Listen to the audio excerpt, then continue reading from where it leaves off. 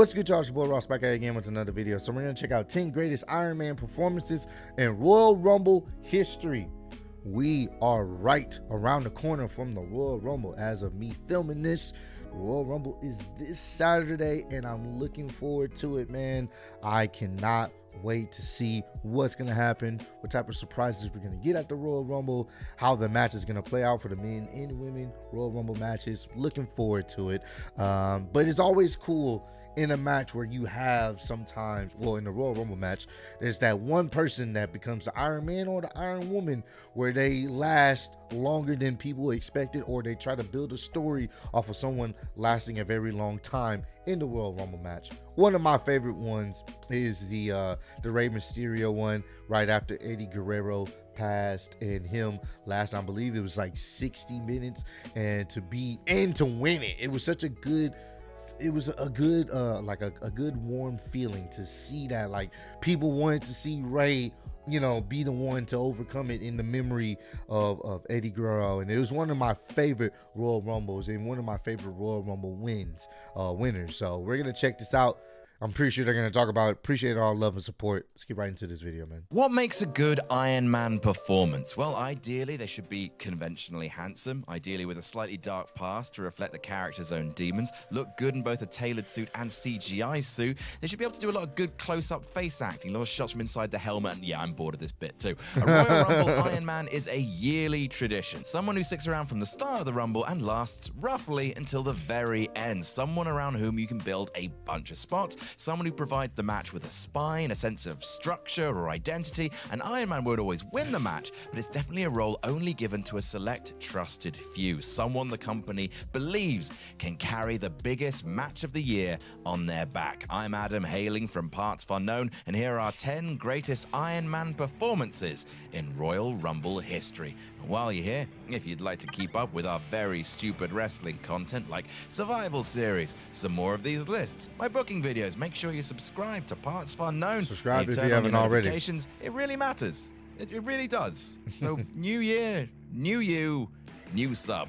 Number 10, Shawn Michaels, 1995. I mean, this immediately feels like it's breaking the rules of this video. After all, in almost any other Rumble, an Iron Man is defined by lasting about an hour in the ring. That's what Iron Man means in a wrestling sense, and everyone else on this list clocks in around that 50-minute to an hour mark, with a capital mark, because it's wrestling reference. Shawn Michaels' run in the 1995 Royal Rumble was 38 minutes long. This is because WWE, perhaps they were concerned about someone going from number one all the way to the end for the very first time, changed the Rumble format so that someone entered the match every 60 seconds. Oh, damn. Every f***ing minute. Jesus Christ. Still, even though it's a horribly rushed Rumble and the Rumble contained the Harris brothers who were literal Nazis, it's still an iconic performance from HBK here, one synonymous with heroic endurance, overcoming the odds, and Herculean task, which is what Iron Man performances are supposed to be, even in a wet fart Rumble match. Number 9, Sasha Banks, 2018. Of course, it had to be Sasha. The woman now known as Mercedes Moné and currently blue-balling AEW fans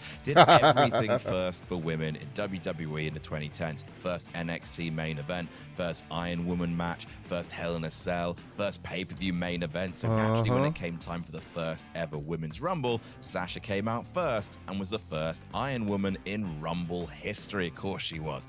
Made a lot of the Rumble seem more cohesive too. The first Women's Rumble was a bit scattershot, not enough main roster women to fill it out. A lot of nostalgia returns, but Sasha's hour-long run throughout kept things grounded, mixing it up with pretty much everyone who stepped through the curtain. Helps that Sasha's so good, she's a dream match machine as well. Sasha versus Lita, check. Sasha versus Trish, check. Seeing your old favorites fight with your new favorite just kept the hype machine rolling throughout the Women's Rumble 2018, and speaks to why an Iron Man performance is so important. They keep things from falling apart. Number 8, Chris Benoit, 2004. The redacted Rumble is fairly underrated. There's a few lovely little bits in it that you'll never see in a Rumble recap package. The Randy Orton, Mick Foley stuff, the Goldberg stuff. And the reason why you won't see it is because there's a chance you'll catch the number one entrant in the background. Iron Man and Rumble match winner, Chris Benoit. Honestly, the performance completely makes the Rumble as well. Benoit has the most eliminations throughout. His cardio's insane, so he's always around to get involved in spots. His performance is the beating heart of the whole thing. I don't think we understand. Like, a lot of times in the Royal Rumble, you see people just laying down, trying to just kind of chilling. But the fact that, you know, to be in that match for that long, trying to keep the selling going, having these different interactions with all the new competitors that's coming into the match and the people that's been in the match. Your cardio kind of has to be up, and a lot of times you definitely see people just laying down trying to catch a break. It does happen. So.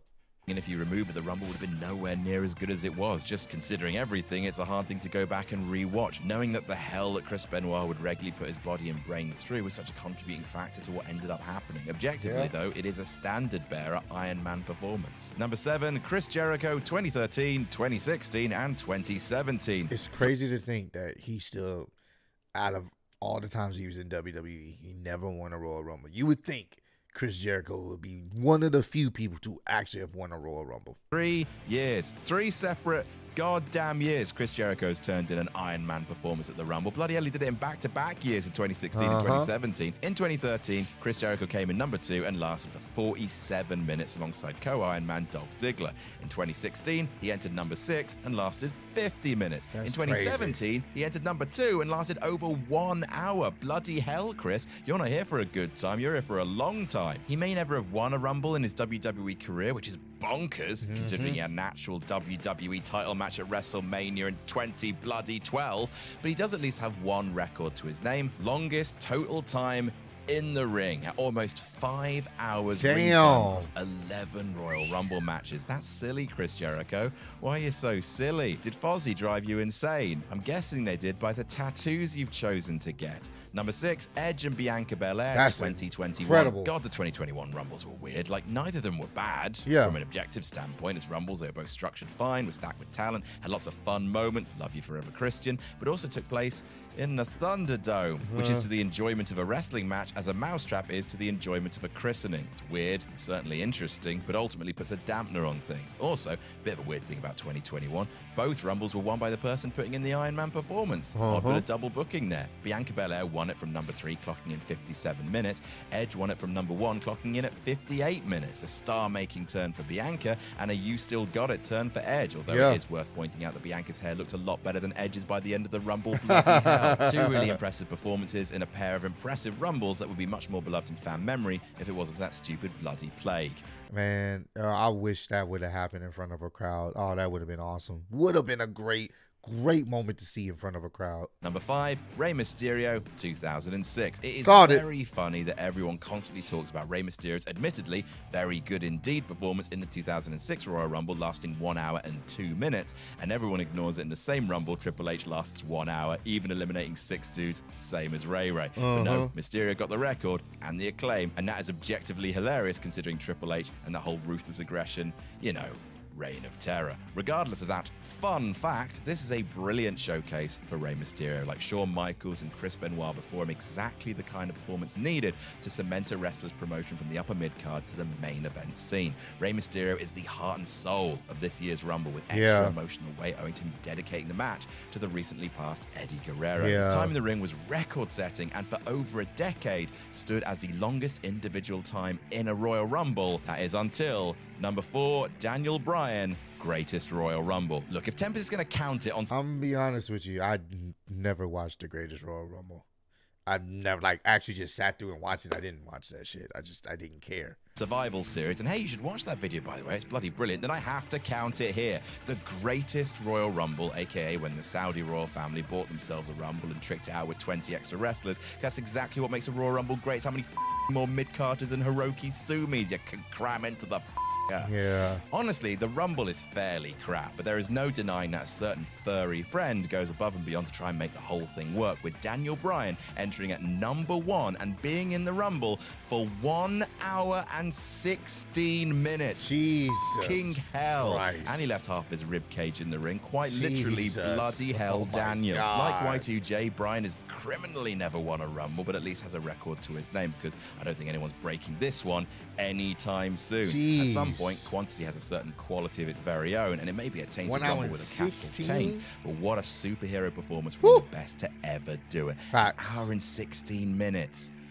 That's too long. Number 3, Steve Austin, 1997. One of the best things about the Royal Rumble is it gives people a chance to make a name for themselves. A statement, a chance for WWE to say to its fans, hey, we're pretty sure this is the guy.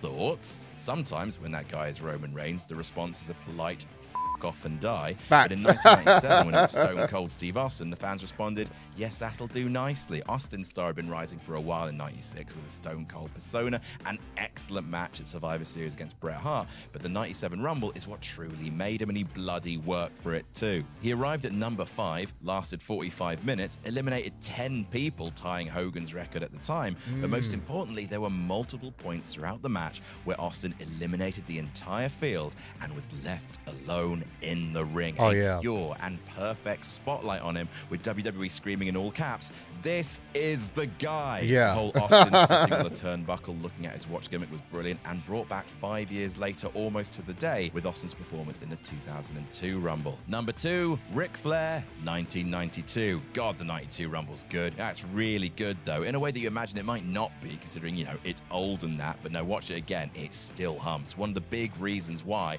is because of the stakes in the match. The WWE Championship is on the line for the first time ever, and as such, the field of competitors is potentially the most stacked it's ever been. Flair, Hogan, Justice, Undertaker, DiBiase, Piper, Roberts, any of these guys could conceivably walked out with the title, but of course, it had to be Flair. How else were we going to get Hogan versus Flair at WrestleMania 8? Oh, f***ing wait a minute. It's an absolutely iconic Rumble performance from so many angles. First time an Iron Man had won it, lasting over an hour as well. The whole not fair to Flair narrative being constantly pushed by Bobby Heenan, having an all-time great showing on commentary, the post-match promo. It feels like the whole match was built around Flair because it was, which combined with the unique stakes, technically probably makes it the best Iron Man performance in Rumble history. It's just not my favorite.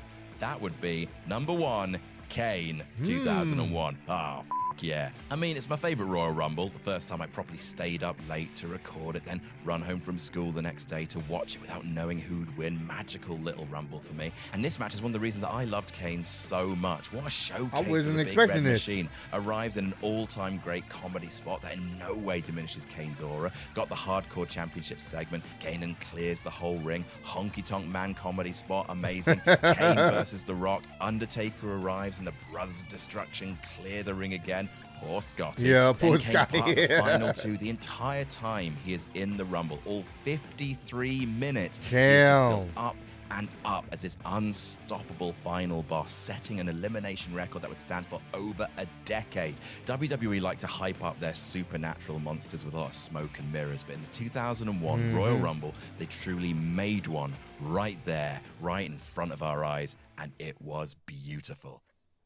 Rumble. Yeah, I remember, like, for the longest time until Roman Reigns, I believe he broke the record, they would always hype up Kane has the most eliminations in the Royal Rumble. Kane has the most eliminations in the Royal Rumble. They would always hype that up because that was just a cool stat to know. Like, this monster was out here just chucking people over the top rope, and then the big dog at the time became the person I believe to eliminate the most people in the Royal Rumble. You know how that goes. You know how that goes. But now this was a pretty cool list. Me personally, Rey Mysterio would be at the top of my list on this type of video, only because just the sentimental value and what it meant at the time, and for WWE to actually pull the trigger and to go with someone of a smaller stature, you know, to really, you know, go behind this person and Rey. Like, no one thinks, like, when you really sit there and think about it, even though Rey's very talented, in the eyes of Vince McMahon and others, oh, he can't be a world champion. You know, he's not, you know, he doesn't fit the world champion bill. But to see that, and granted, we know why it happened, obviously. Eddie's passing was really a catalyst for that, and how close they were. So, you know, it was kind of them kind of just throwing Rey Mysterio a bone. It was still cool to see, you know. It was still a beautiful moment. So comment down below. Let me know what's your favorite Iron Man performance in a Royal Rumble ever. Let me know down below. But I appreciate all the love and support you guys have shown on the video. Road to 150K, and I am still, the undisputed YouTube wrestling champ of the world. Appreciate y'all kicking me. See you in the next one. Peace.